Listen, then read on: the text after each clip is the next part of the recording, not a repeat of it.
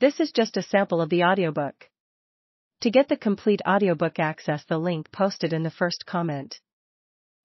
George Kennedy, dressed in his best blue pinstripe suit, stepped over the body of the man who had been his employer for the last 30 years. Billy Wilkerson, my father, lay face down on the linoleum floor of the master bathroom, naked and emaciated, a plastic tube with a metal clamp protruding from his abdomen.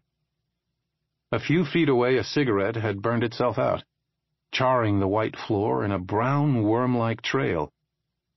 It was a little after 6:30 a.m. on Sunday, September 2, 1962. It was the first time Kennedy had seen his employer naked. He was shocked at how undignified he looked. Death swept away all his greatness, he would later recall. He bent down and placed 2 fingers on Wilkerson's neck to check for a pulse. Teachy, my mother, was waiting, standing there. He told her that her husband was gone. Then he broke down, sobbing uncontrollably, dropping to his knees. When he had sufficiently recovered, he nervously began reciting the Lord's Prayer over the dead body. It was a futile gesture, he admitted decades later, but I was at a loss for what to do at that moment. Wilkerson's small beige poodle Pierre came in. It licked its owner's cold face, and immediately launched into a fit of howling so haunting it raised the hair on the back of Kennedy's neck. Teachy, unnerved, interrupted Kennedy's prayer abruptly and asked him to remove the dog. Kennedy muffled his sobs with his handkerchief, picked up the dog, took it downstairs, and locked it in the kitchen. Billy Wilkerson had apparently risen from his bed at approximately 3:30 a.m., and in the dark made his way unsteadily, limping to the bathroom. His widow remembered the sounds of her husband feeling his way along the walls in the darkness. In the pitch blackness of the bathroom, he sat down on the toilet and, out of sheer habit, lit a cigarette.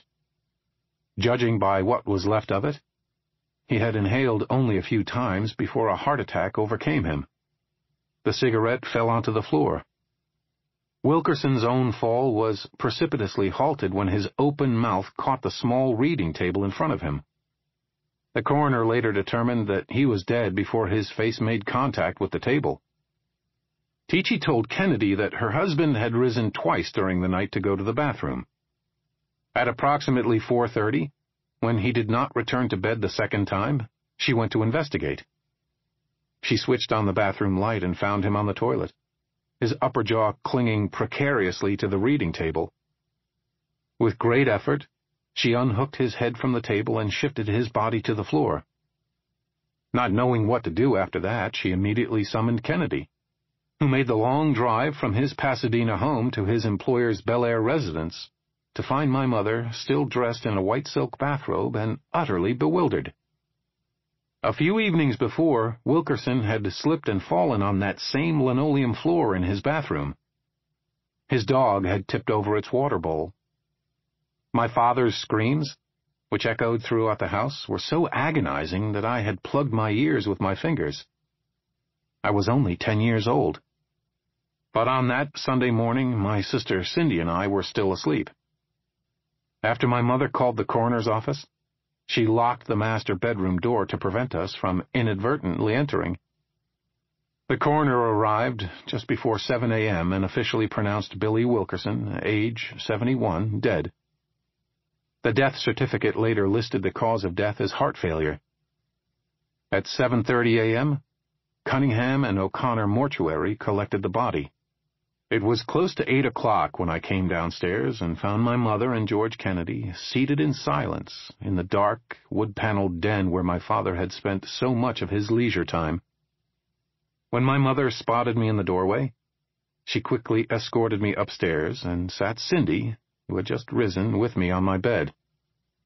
She put her arms around us and told us that our father had passed away during the night.